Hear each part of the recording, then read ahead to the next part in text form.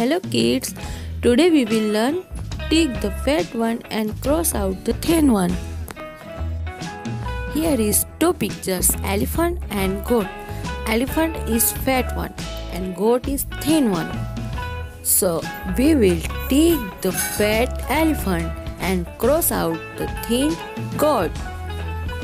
Here is two pictures, boy and man.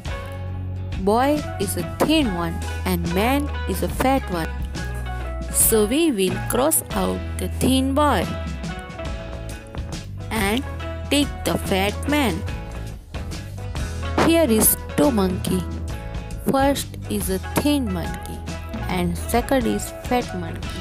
So we will cross the thin monkey and tick the fat monkey. Kids, I hope you understand fat and thin. Thank you for watching.